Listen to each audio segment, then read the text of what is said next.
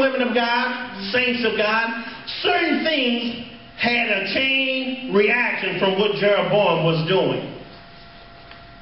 Certain things has caused a chain reaction of certain things that Jeroboam was saying, certain things he was doing, certain things of his actions, the way he was living. How many know he was living a lie?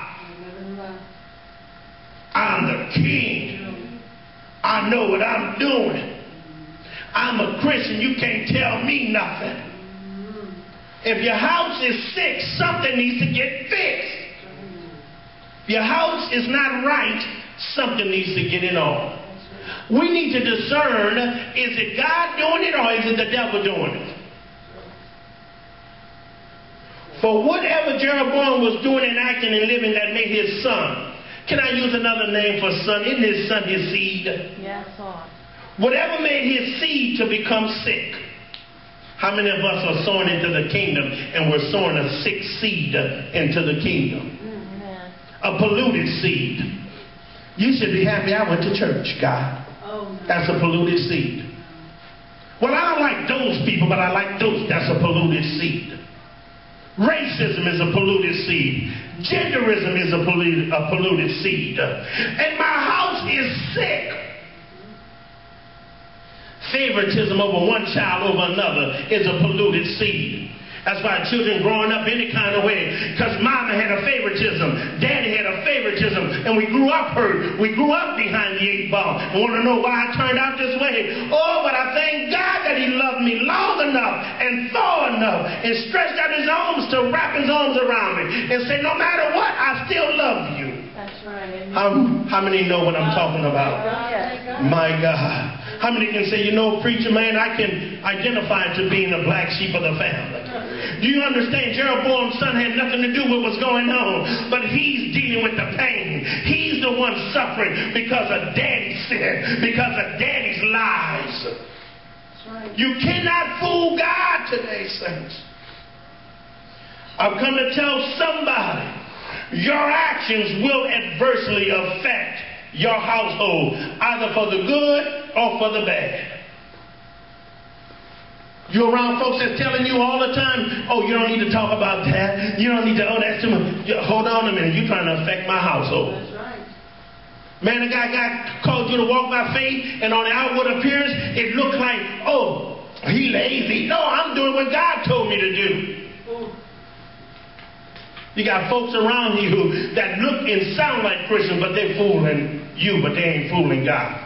How many know God want to bless us with the sermon this morning? Amen.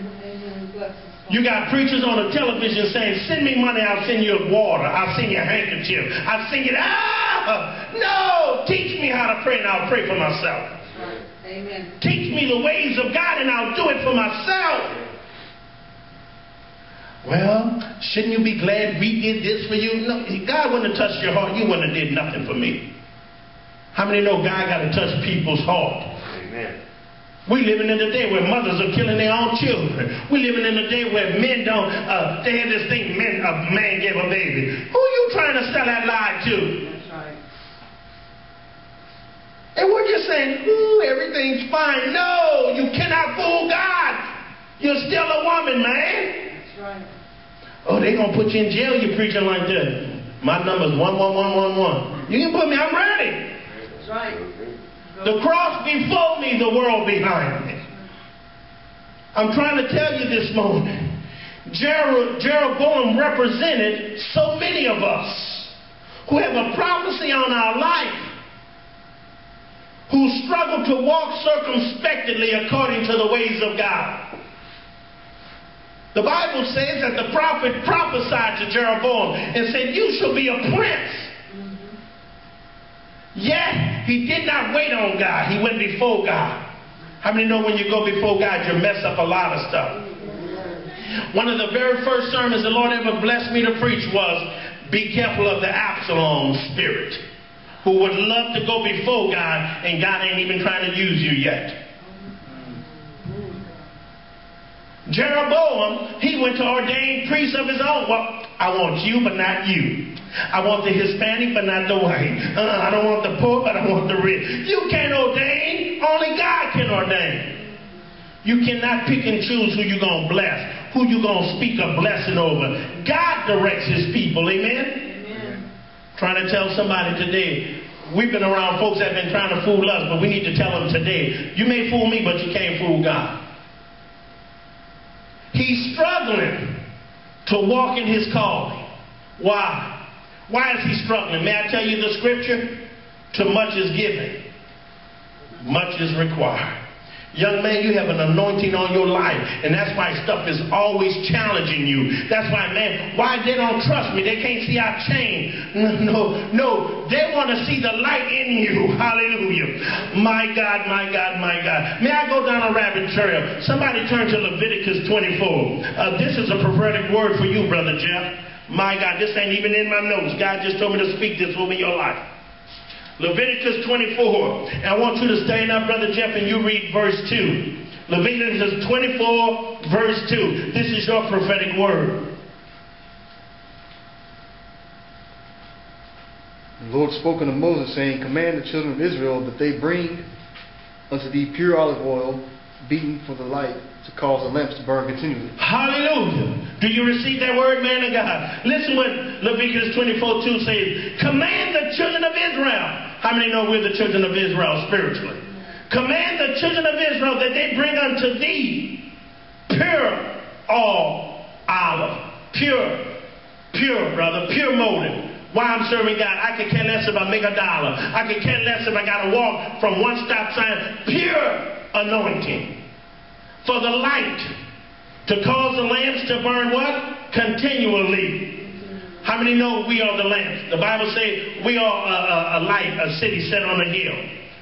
The lamps, brother, we have the lamps inside of us. Anybody remember the parable Jesus gave? There was 10 virgins. Some of them brought all for their lamps. How many know you're the lamp, brother? And you hear what God is telling you. I've commanded the light to burn continually in you. This ain't no show. This ain't on church. I'm going to be one way. And then when I go over by my friend, hey, what's up, dog? No, I command the light in you to burn. Even when you're sleeping, people are going to see the light. Even when you open your mouth and say, I'm trusting God, they're going to see the light. Amen. God said, I've commanded the light to burn continually in you. That's your word, brother. That's why it's so hard. Because folks you've been around, they know how to turn their life on and off.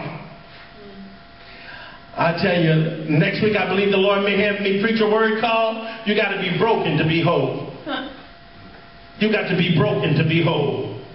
But let's get back, brother. I pray you receive that word. God's commanded your light to burn continually. Amen.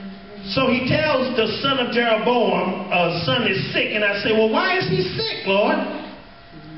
Because when people look on the outward appearance, they think this man got it going on. But his house is falling apart. But on the outward appearance, everybody say the outward appearance. Don't I look like I got it going on? You see people in church, God bless you, brother. Love you, sister. But behind they smile, you know what I can hear? Who can stop the pain? I can hear, who can stop the pain?